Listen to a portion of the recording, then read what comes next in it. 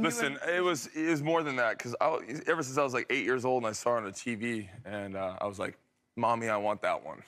I'm like, I'm gonna stalk you for the rest of my life, and I'm gonna get you. Oh, did you? Was there stalking involved? I am a full-fledged stalker. Really? I didn't tell her that. No, that's why. 2 babies. Yeah. Otherwise, it'd be creepy. Be creepy and weird. And no. It's never a great in with a lady. I've been stalking you. I got you.